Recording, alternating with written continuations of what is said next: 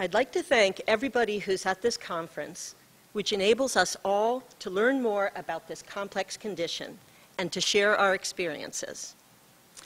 While I appreciate that Dr. Feldman attended for as long as he did, when I found out that he wouldn't be hearing me speak, I made sure to point out to him personally that so-called antipsychotic medications, especially pimozide, are derived from antimicrobial agents, which contain piperazines. Therefore, if he treated someone he thought was delusional with an antipsychotic agent and they improved, it didn't prove his hypothesis that they were deluded in the first place. And in response to Dr. Nicolaus's query yesterday, you can look in any pet store for the ingredients in antiparasitic agents for dogs, and you'll find the piperazine ingredient there as well. Later today, we'll hear from another psychiatrist, Dr. Bransfield, who lectures at psychiatry residency training programs in the New York City area. He teaches psychiatrists in training that Morgellons disease exists and that numerous medications that are commonly used in psychiatry can have anti-infective properties. He and I are glad to be among an ever-growing group of psychiatrists who have people referred to us from other specialties with a diagnosis of delusions, and we can tell them that in fact they're not delusional at all and they have something treatable. He and I, if you ever do meet a psychiatrist who hasn't gotten the word, please direct them to Dr. Bransfield's work, which is posted online, or to my presentation from last year or this year, with which I'll post the transcript in full on the Holman website, or watch it on the DVDs, if you think that might be helpful to somebody. This presentation is a continuation from last year's discussion of my history of symptoms, which culminated in a clinical diagnosis of Lyme disease with co-infections, including Morgellons disease. By the way, I wanted to mention that I encouraged Dr. F. to come to future conferences so that he can learn more about the complex condition that is Morgellons. So we'll see. We'll see if that happens.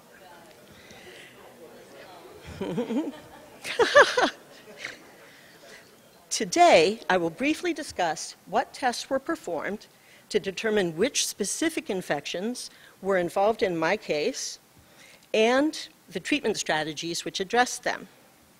I was and still am blessed to be treated by a skilled Lyme literate physician, as well as to have some support from physicians in testing that my insurance plan covers, although often in a limited manner and with increasing copays. I plan to post a transcript of this talk on the Holman website soon as well, so I hope you won't be concerned with spelling certain treatments or pathogens if you try to take notes. The best thing to do is let this overview wash over you, and from time to time, you may recognize certain ingredients of the naturopathic treatments, even as old-time or folk remedies. If you are newly trying to understand the complexity of diagnosing and treating conditions associated with Morgellons disease, you might feel somewhat overwhelmed by the panoply of new terminology and treatments. I certainly did when I first started to explore how to understand my illnesses and treatment. The most important takeaway message from my presentation today is that it is very likely that you will be able to find treatments, possibly a combination of traditional Western medical treatments and complementary treatments from other medically related sources that will give you relief from your symptoms and that you will continue to feel better as time goes on. It's also very important to recognize that each person's treatment will be individualized. It will take into account not only what testing for pathogens might show, but also information about your personal medical history, your family history, genetic testing that's available, and a combination of treatments targeted at specific disease processes at different times. Some of the treatments which helped my situation may be applicable to you, and others may not. If you are beginning your journey toward feeling better, the specific information in this talk is less important than finding practitioners who empathize with you, who are experienced in treating conditions associated with Lyme disease and chronic illness, and who are willing and able to combine treatments from different areas in medicine and the healing practices. During the spring of 2008, when an attack of severe persistent arthritis was triggered after a course of treatment with Flagyl for a case of giardia acquired on an overseas trip, I saw my family physician and told her that I thought I had Lyme disease. She ordered the standard ELISA test covered by insurance, as well as an ANA test, which would test for inflammation, and she also prescribed the 2-week course of doxycycline recommended by the IDSA as a precaution. The ELISA test indicated that Lyme was not present by its standards, and the ANA was elevated, which prompted referral to a rheumatologist. More detailed rheumatologic testing revealed the presence of DNA associated with an autoimmune connective tissue disease. And I was started on a non-steroidal anti-inflammatory agent, etidolac, whose brand name is Lodine, combined with hydroxychloroquine, brand name Plaquenil. These are non-narcotic medications, which my rheumatologist explained may take a while before you feel relief, but take them every day as prescribed, and the arthritis pain should lessen. I'm not sure why it works, but it can if you really stick with it, unquote. Not long after starting this regimen, I saw a dermatologist for the skin condition which was developing, and she thought it could be related to having Lyme disease. I told her that I had had negative testing on the ELISA and a 2-week course of doxycycline with no improvement, and she said she had her own experience with Lyme encephalopathy, and she had needed to take doxycycline for several months, and that I might need to do that as well, and possibly longer. She also noted that the ELISA test is notoriously inaccurate. Finding one of the good dermatologists was the turning point in my treatment. I started taking doxycycline, 100 milligram twice a day, and continued until I started my treatment with a Lyme literate physician. I also immersed myself in learning everything I could about Lyme disease. There is an excellent local Lyme support group which meets monthly, and from which I got information about conferences and speakers, as well as local practitioners. When I found out that there was a conference that fall of 2008 in San Francisco, which was jointly sponsored by the 2 main Lyme literate organizations, the LDA and ILADS, I made sure to get there. In my presentation here last year, I described meeting Cindy Casey at that conference, learning that Morgellons disease exists and that I was not alone. I also saw a presentation by my future Lyme literate doctor and was thrilled to learn that her practice was an hour drive from where I lived. The waiting list to see her was about a year, so I got on the list and kept taking the NSAID, Plaquenil, and doxycycline until we met for our first consultation. When I started seeing Dr. Corson in the fall of 2009, my insurance would cover standard lab tests from either Quest Diagnostics or LabCorp.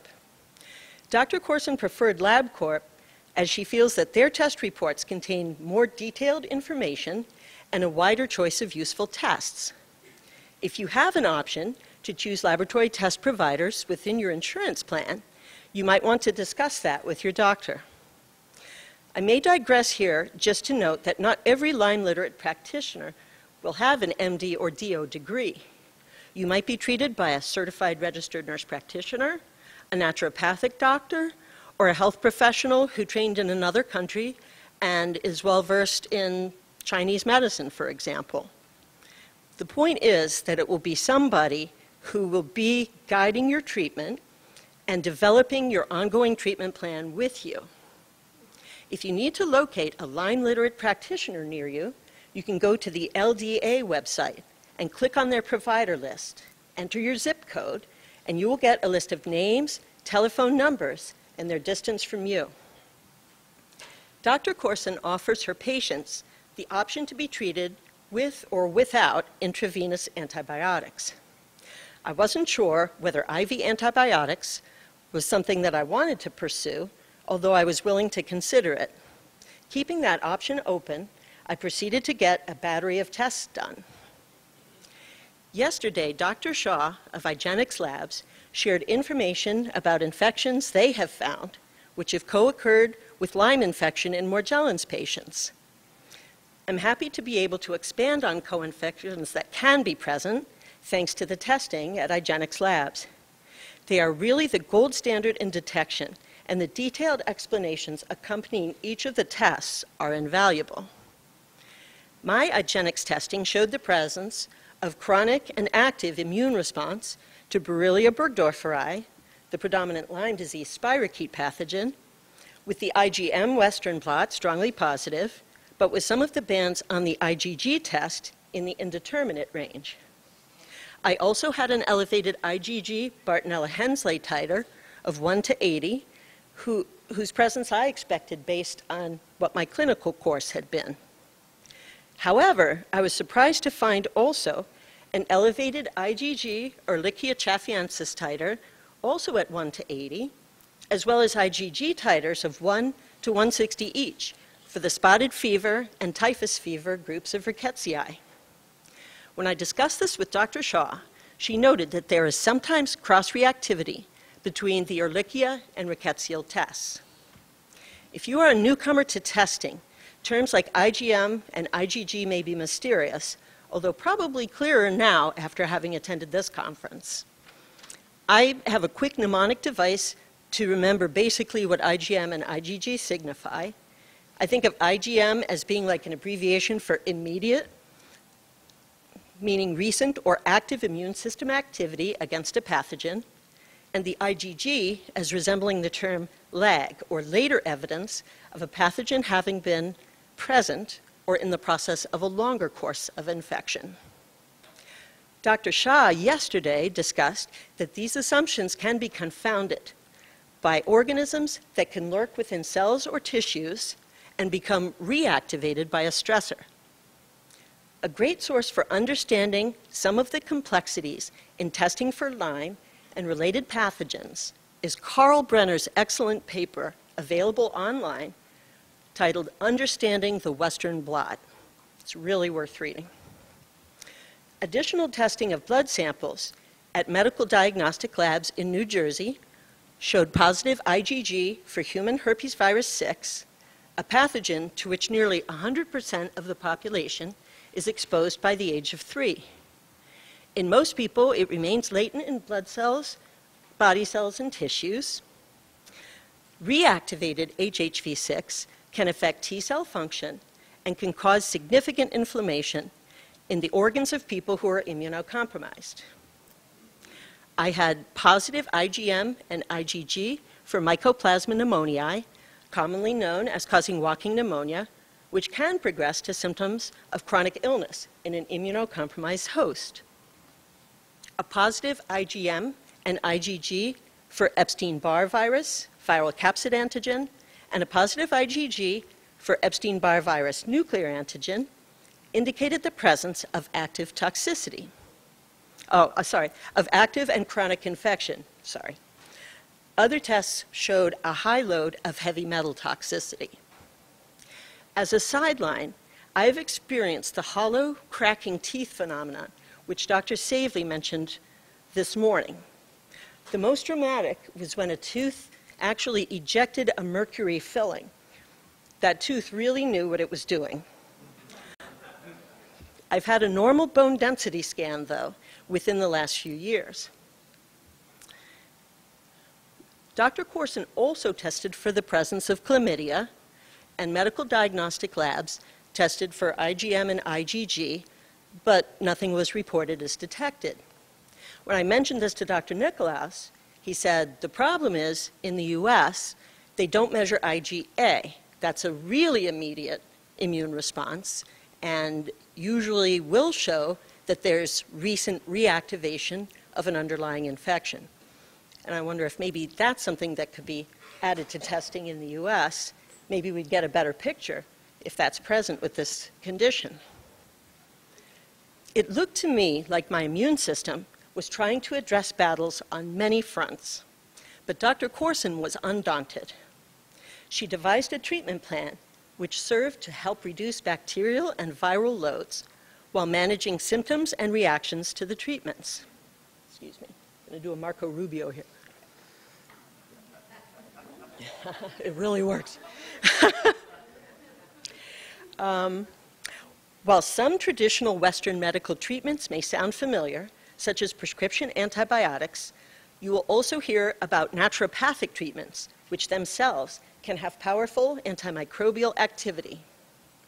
I'll start with two general concepts which you might want to keep in mind during your own treatment. If you have been experiencing symptoms for a long time, an oral antimicrobial treatment over many months has not offered you sufficient relief, please consider at least a month or two of IV antibiotics. That may help to reduce the overall bacterial load to one that can be managed more effectively with oral and topical treatments afterwards. Taking IV longer than a couple of months may not give substantial additional benefit for most people, although it appears to have been necessary in some well-known cases. Remember also that the Lyme spirochete is a tricky invader. It sends plasmids that look like tiny lunar landing modules from its protein coat, which attempt to invade body cells by changing the compositions of their own proteins, as if trying for the lucky combination to penetrate various cell walls. Due to biological adaptation, after a certain amount of treatment, the spirochete, in effect, recognizes the enemy medication and morphs into wearing another combination of proteins. Research has also been published which showed a case of the Lyme spirochete appropriating part of a T lymphocyte's own protein coat to try to evade detection by the immune system. When you add other chronic infections into this scenario, opportunities for increasing or decreasing their activity may become available. It's like a biological game of risk. One may need to use a large arsenal, I like that term, of treatments in varying combinations to counteract the crafty, changeable tendencies of the Lyme spirochetes and their posses. Ultimately, I did receive Rocephin IV for 2 months, or ceftriaxone. While receiving it, I took Actigol, ursodeoxyl, a bile acid, which helps to fight the potential side effect of developing gallstones, and no gallstone ensued. I also took courses of Tindamax, Keflex, Nystatin, Biltricide, and Plaquenil. All of these treatments were pulsed in that I would take them daily for days or weeks, then stop for a period of time. Dr. Corson made these decisions on the basis of my clinical responses. Concurrently, I was taking a range of naturopathic treatments, which worked synergistically with the Western prescriptions. Artemisinin, which is derived from wormwood bark and is antiparasitic, was intermittently added to give additional antimicrobial support. Dr. Corson gave me blank calendar pages on which to record my temperature several times per day, along with ratings of how I was feeling on a scale from 1 for horrible to 5 for wonderful at the beginning and end of each day. There's usually somewhere in between there. This helped her to determine how I was responding to treatment and direct adjustments in treatment.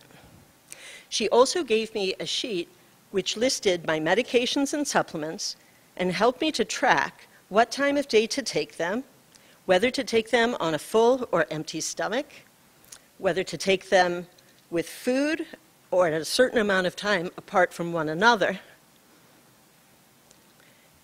It may sound overwhelming, but posting the schedules on the refrigerator door and checking off each step makes it become a routine. Unlike some of the patients in Dr. Feldman's study, I didn't rush and fill in false data on the way to my appointment. My handwriting can get sloppy, though, so I did sometimes recopy my temperature times and readings more neatly on a new sheet with the same pen at the end of the month. Making up data would only misdirect the treatment plan and benefit nobody. If I felt too sick to write things down or follow the plan, that's important data my doctor would need to know. Whatever method helps you to keep track, stick to it. I used detoxamine chelation suppositories intermittently throughout my treatment to remove the heavy metal contamination. Because rickettsial infections can be especially damaging to the vasculature, I took a naturopathic formulation called Vein Integrity, which contains butcher's broom, horse chestnut seed extract, and grapeseed extract, among others. All of the supplements that I used stated if they were vegan, as well as gluten, soy, nut, or shellfish free. Along with Vein Integrity, I took nattokinase, which is derived from fermented soybeans. It is a common component in the Japanese diet, and it supports healthy blood clotting and healthy viscosity, or thickness of the blood. Omega Vale Ultra is a high-quality fish oil, which also contains vitamins D, K1, and K2, again supporting a healthy blood composition and circulation.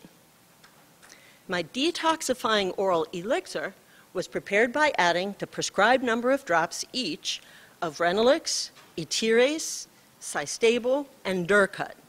Remember, the spelling of these treatments will be in this talk that I'm posting on the website, so don't worry about writing them down now. A few of the elixir's active components are Cinchona officinalis, derived from tree bark, as is artemisinin, and also used in malaria treatment. Avena sativa, which supplements needed amino acids, phosphates, and vitamins. Ignatia, which helps to reduce digestive tract inflammation. Horse chestnut again.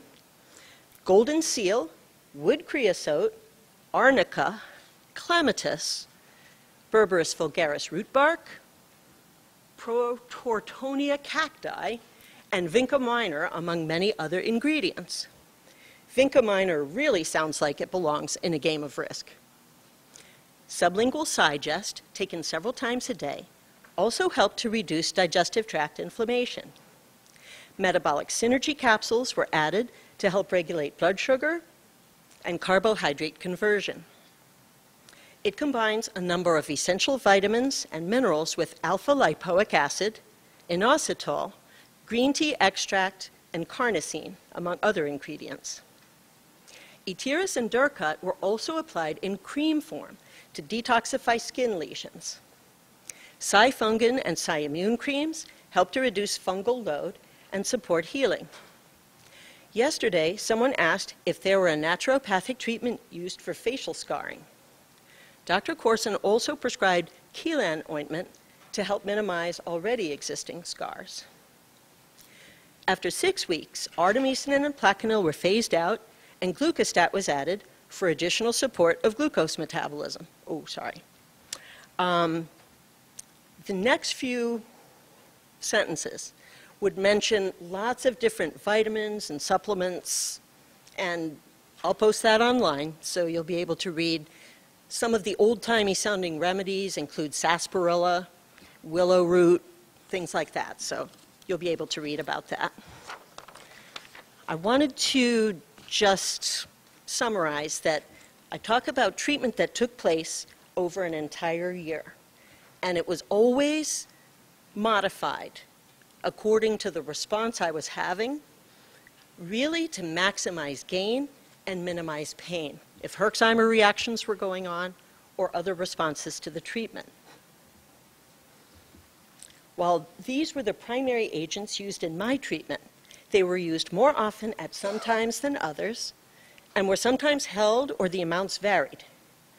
You probably recognized that some of the components appeared in more than one preparation.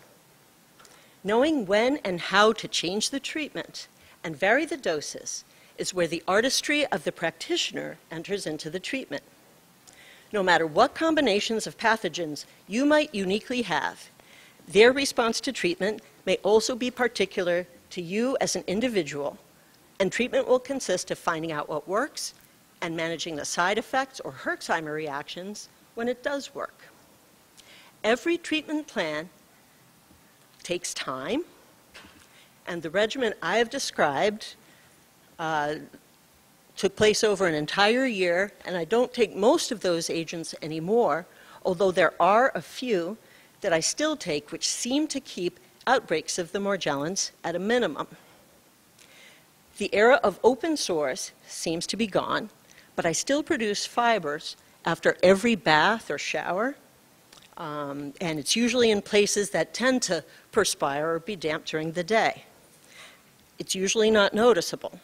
Occasionally, I'll have a small spot start to bleed, which makes wearing white clothing a rarity, and the fact that the small spots can still occur with several in a line always reminds me of why I suspected Bartonella Hensley, which is also known as cat scratch disease, is involved. While it can be transmitted by cats, the distinctive streaky rash that you've seen pictures of can look like cat scratches as well. Yesterday, someone asked about which companies are dependable in producing good naturopathic products. Your Lyme literate practitioner will know about them, and since I mentioned many treatments by name, I'll list the manufacturers in no particular order. I have no affiliations or financial interest in any of the companies. Research Nutritionals and Make Well Nutritionals have displays across the hall, and you can see from their publications and the way their products are labeled that they stand behind their products and can explain how and why they were developed. Some of the products mentioned in my treatment have the company in their name, like Thorne's Trace Minerals. Other reliable manufacturers include Nutrimedix, Pecana, Marco Pharma, Syntreon, and Moss Nutritionals, among others. Some of them have newsletters and information available online, and many also hold webinars to keep you up to date with the latest developments. There are other factors which are important to healing and maintaining gains in functioning. Due to time limitations, I haven't touched on some of the things that fortunately my colleagues have, like complementary practices such as yoga, allergy testing, dietary modifications, and exercise. Yesterday, an audience member asked about using a sauna or hot tub. Those may be part of your treatment, as recommended by your practitioner. Dr. Horowitz likens treatment in a sauna to mounting a fever against a pathogen, mimicking what the body does naturally. Dr. Wymore mentioned yesterday that some folks with autoimmune conditions might need to be cautious. It led me to recall that when I returned to my rheumatologist, after completing my year of treatment, the DNA testing came back as normal. So what indicated a connective tissue disease was gone. That affirmed to me that anyone who is diagnosed with a so-called autoimmune illness shouldn't see it as something immutable engraved in stone. Treatment can change DNA. Such change can also happen in the opposite direction. Many Lyme literate practitioners are aware of the tragic case of Vicki Logan. She was a patient who had gone undiagnosed with Lyme and a number of co-infections for many years. Judging from her response to treatment, it appeared that she might need long-term antibiotic treatment. Her Lyme literate doctor, Kenneth Lagner, referred her to the Mayo Clinic for the placement of a specialized central line port that they had available. Catastrophically, when she had testing that led them to believe that she had a severe case of lupus, she was given steroid treatment that was so strong it suppressed her immune system entirely, and she ultimately succumbed to the infections which had taken Dr. Lagner so long to keep at bay. Such disasters are why physicians should never treat solely on the basis of lab results. I was really glad to hear my colleagues state that as well. Seen in the context of her overall medical history, she would have been much better served if her port were placed as requested and the autoimmune test findings shared with Dr. Lagner, who could then decide how to address them clinically within the context of her overall treatment. During the course of your own treatment, and I'm almost done, I promise, your line practitioner will order lab tests from time to check for kidney and liver functions, blood cell counts, and a variety of factors which may be affected by your treatment. Testing can help to guide treatment, but it is rarely used as the sole factor to dictate one specific treatment. From time to time, I've had discussions with irate patients who state that some idiot doctor treated them for Lyme disease when what they really had was an autoimmune illness. When I asked them if they realize that the DNA markers can change with treatment and even disappear, they are flabbergasted. There's a general misconception that autoimmune illnesses are chronic and incurable. Practitioners need to explain that they can be cured, and the markers help to direct the treatment. It seems that sometimes the practitioner's satisfaction at having a ready answer overshadows recognizing that patients may not realize that autoimmune conditions can resolve. The concept of autoimmune illness in general has never made much sense to me, as each organism is programmed to strive for survival. Could it be that some of the immune functions which are causing damage to healthy cells are trying to intercept the would-be invading plasmids of pathogens? It's like Star Wars in the human body, taking the game of Risk to a whole new level. The more we learn about customizing and combining approaches for maximal benefit and minimal pain, while keeping in mind the whole picture of that unique patient's situation, the better will be the outlook for anyone diagnosed with a chronic illness.